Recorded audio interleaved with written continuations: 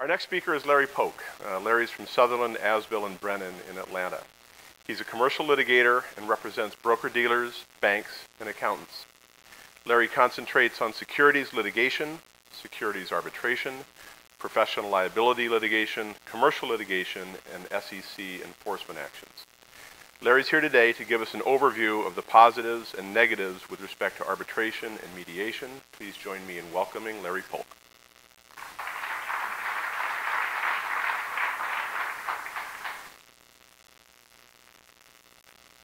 Good morning. All of us that litigate have some familiarity and experience with ADR, or alternative dispute resolution. It's obviously become a very hot topic, and it is something that many of us think about in terms of individual cases and relationships with customers. So this morning I'm going to be talking about alternative dispute resolution, both arbitration and, if time permits, mediation, to give you some of my thoughts in terms of my experience with arbitration over the past 25 years, including the pros and cons that you will experience as you go into the arbitration space. Now, arbitration now, it's basically divided up into two areas where it is typically enforced. One is in the area of consumer finance, and this is an area where it works remarkably well to advance the interest of the companies. And there are two primary cases that came out within this past year, the AT&T versus Concepcion and the CompuCredit case, where the Supreme Court held that companies can use mandatory arbitration clauses in order to prevent class actions. And in the consumer finance space, why that is important is because typically in a consumer finance relationship, if there's a dispute, the amount in controversy is so small that the only way that it makes economic sense to litigate those claims is in the class action context. And what the Supreme Court has said is that you can use the arbitration provisions to prohibit class actions. What I'm going to be speaking about more to this morning is in the context of commercial litigation, bet the company cases, large dollar cases that go to arbitration. This past summer, I successfully defended a claim involving $31 million in damages and against an investment advisor that went before arbitration, before 3 arbitrators in a FINRA arbitration. And that can be a very scary proposition for the reasons why I'm going to talk about now. Now, in terms of arbitration, the Supreme Court has obviously held that it is a very strong proponent of arbitration. We have 2 statutory schemes for arbitration. You have the Federal Arbitration Act, which applies as a matter of federal law, and most of all states have parallel state arbitration codes, which also may apply depending upon issues of preemption. But the Supreme Court, in numerous cases, has held that it will enforce arbitration agreements, that it deems arbitration to be an important federal policy to avoid the time and expense of judicial litigation. Now, in terms of the benefits of alternative dispute resolution, this is probably the reason why most of us would adopt these provisions. These are the commonly recognized benefits. You are the architect of the dispute resolution process. Arbitration is a matter of contract. You can contract with the opposing party and design the arbitration process however it best suits your case. So you are the architect. It gives you a great deal of flexibility. Typically in arbitration, discovery is limited. You don't go through depositions, which are obviously very expensive and time-consuming. The cost of ADR typically can be, but not always, less than court litigation. In arbitration, you get a much faster resolution. In FINRA arbitration, where I spend a lot of my time, most cases are resolved within 18 months from the date of filing, which obviously is much faster than you would get resolution in a court case. Arbitrations generally are private proceedings. Now, what that means is that reporters can't go into get your file and look at sensitive information, business information, confidential information that ordinarily may be filed in court, for instance, in connection with the motion for summary judgment. So you're able to keep the actual controversy out of the public's eye, which can be very important for sensitive cases. And finally, there's a limited right of appeal, which, as I will talk about in a few minutes, can be both a sword and a shield, because sometimes things don't turn out so well in arbitration, but you are giving up that right for the most part if you go into arbitration. Now, having gone through all that, you might be asking yourself, well, what could possibly go wrong with this wonderful process?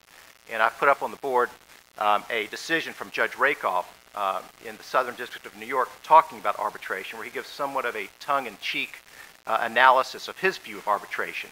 That arbitration is touted as quick and cheap alternative to litigation, but experience suggests it can be slow and expensive.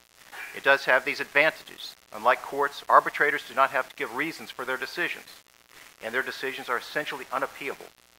Here, Goldman Sachs, having voluntarily chosen to avail itself of this wondrous alternative to the rule of reason, must suffer the consequences. So you don't want to be in that position of having to suffer the consequences. And what I'm going to talk about a little bit is how you can use this process to even the odds. And a couple tips that I'll go through at the end of my speech. You can actually, once again, as the architect of the process, you can make it more favorable to your client. That can have an important result in terms of the ultimate outcome of the case. The key to arbitration is the selection of arbitrators. Most cases are won or lost based upon the arbitrators that you select. Most arbitrations either have 1 arbitrators or, depending upon the size of the case, up to 3 arbitrators. The parties get information about the arbitrators, and you select the arbitrators based upon disclosures that they make that I'll talk about in a second. In theory, with arbitrators, one of the great advantages is that you can select arbitrators that have industry background, that know something about your case, that can bring experience based upon their work in the industry to help resolve the case. But in practice, most experienced arbitrators in the industry either are too busy to take a week or 2 out of their time to hear and resolve a case, or want to be paid for their time, which can make the process very expensive. You pick these arbitrators based upon their disclosures, and you hope that you have fulsome disclosures from the arbitrators. But, as I'll talk about many times, you don't get complete disclosure. And the courts are divided upon whose obligation it is to either make that disclosure or to ferret out information about potential arbitrators. We talk about the arbitrators perform a public duty. Well, for those of us that arbitrate before FINRA, if you go down to Arizona or Florida, we encounter what we call the snowbirds. And these are retirees that want to come hear arbitrations simply because you get a free lunch, you get paid $400, and it gets you out of the house for the day. And more often than not, these snowbirds fall asleep during the hearing. So once again, that is a negative that you need to be aware of. With ADR providers, the rule is you get what you pay for. I just talked about FINRA. Well, the advantage to FINRA is that you don't have to pay much for the arbitrators. They typically get paid $400, maybe $500 per day. Other providers, such as AAA, have a very experienced panel of arbitrators. You may get a roster that includes prominent attorneys, experienced attorneys, retired judges. Well, the problem with that is that, at least with AAA, you are going to pay for that experience. So with the example that I have of a 4-day hearing with 3 arbitrators, 3 attorneys, charging $500 an hour, well, at the end of the day, you're going to pay upwards of $48,000 just for their time, in addition to the AAA arbitration administration expense. And in addition to that, then you have your own attorney's fees, your expert fees. So why would you use AAA? Well, because it has a highly trained arbitration pool. It can allow you to use depositions. It gives you some certainty. Well, the point is, if you're going to pay $48,000 plus fees for that, why not just go to district court and get that same experience with the federal district court judge? The key to picking the arbitrator is the duty to disclose. I'll give you an example of a case that I had where we had an arbitrator that was selected for a panel. The more we looked at his background, just something didn't seem to add up. We went and did a public search on the arbitrator. The public report came back and said that someone with the same name as this arbitrator in the same hometown had a felony conviction. We went back before FINRA. We said, we think you have a problem here. This arbitrator is a felony conviction. He should be disqualified. FINRA came back to us and said, we went and we talked to the arbitrator. He says, it's not the same person, somebody different. So then we had to get a handwriting analysis to show that the person that signed the plea agreement was the same person that had signed the disclosures with FINRA. Then they came back and all of a sudden said, well, this arbitrator has decided he doesn't have the time to hear this case. So we got a new arbitrator.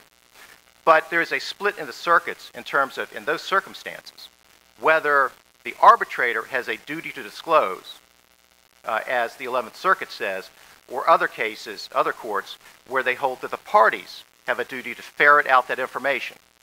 And that can be a very important point if you have to take up an appeal. Because as I'll talk about, there's only 4 statutory grounds for appeal from an arbitration award under the Federal Arbitration Act. Another important point in terms of appeal is that under those 4 statutory grounds for appeal, manifest disregard of the law is not recognized as a grounds to vacate an arbitration award in about half of the circuits in the country. Now, why that matters is because, once again, remember I told you, you pick your arbitrators, you're on an island with those arbitrators throughout the arbitration process.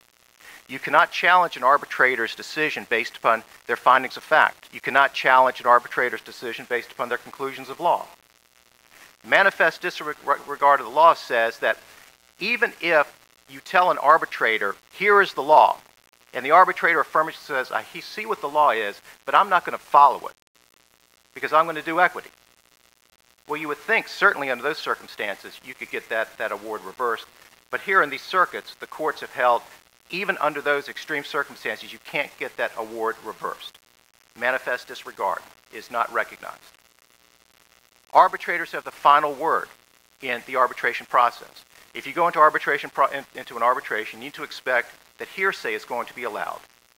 You need to expect that authenticity is really not a valid objection. Witnesses many times will be allowed to testify by telephone, which obviously impairs your ability to cross-examine a witness through the use of documents or otherwise. Third-party subpoenas.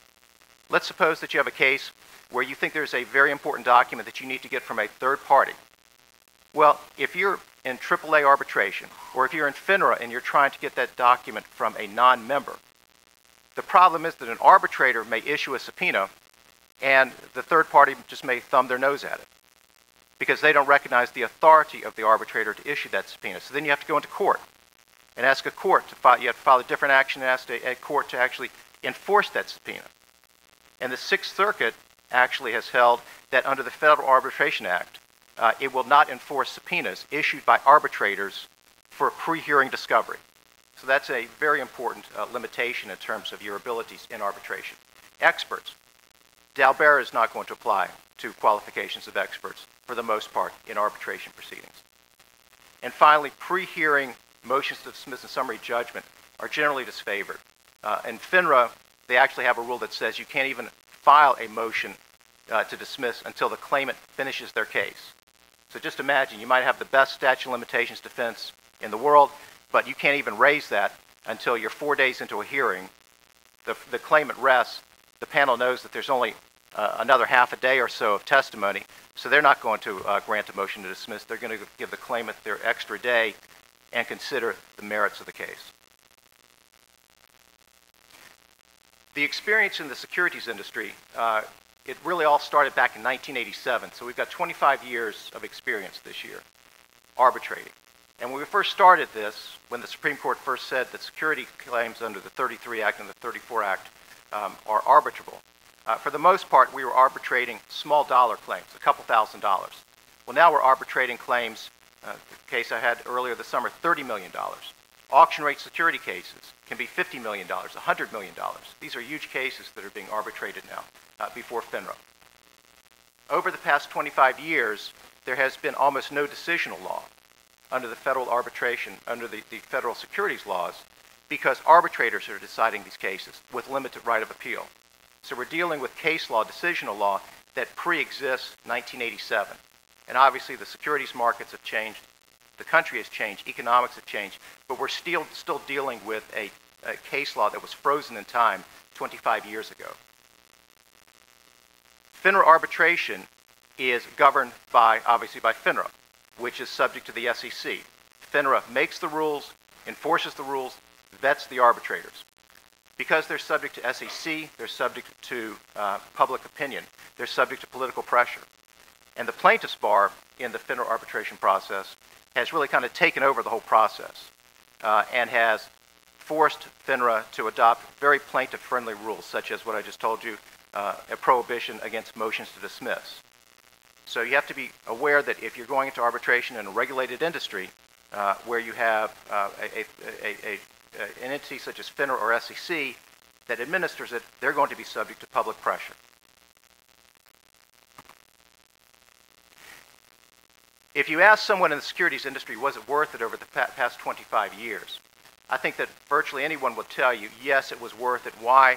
Because you heard Walter Boone talk earlier today about judicial hellholes. Well, the securities industry has avoided the runaway jury verdicts in those hellholes. You haven't had cases go before juries. You don't have huge punitive damage awards. So when you look at the entire experience has been favorable to the securities industry. When you look at individual cases, however, you really have wide divergence in terms of the outcomes and the decisions by these arbitrators, once again, with no right of appeal and very limited grounds to vacate a case.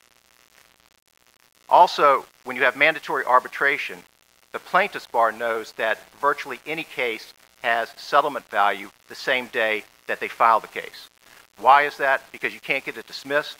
There's going to be a nuisance value. There's going to be attorney's fees that you're going to have to experience and incur to defend the case. So they know that once they file that case, that there's going to be a payday for them. And the reasons statistics show that in FINRA arbitration, upwards of 60 to 70% of the cases that are filed in either an award in favor of the plaintiff or in a settlement. So they know that. They also know that there is very, very low barriers to filing a securities arbitration claim. A pro se litigant can file a claim. You can file a claim just by paying a couple $100, and you're off to the races with no ability to get that case dismissed pre-hearing. So low barriers to entry in terms of arbitration. And there's no Rule 11 sanctions. No matter how frivolous the claim that's filed, it is virtually impossible to get a panel to sanction someone unless you have cost shifting, which I'll talk about in a minute. So how do you even the odds in your arbitration practice? Well, there's a couple pointers that you can follow. And really, this depends upon your ability to employ these pointers, depends upon the nature of the industry that you're in. To the extent that you're in a fiduciary relationship with your customer, it's more difficult to get these types of advantages. To the extent that you're on equal bargaining grounds with your adversary, then it becomes much easier. The first is include a choice of law provision.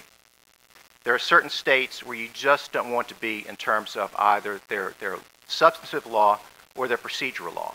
Florida, California are two prime examples. Florida just has some of the craziest decisions you can imagine.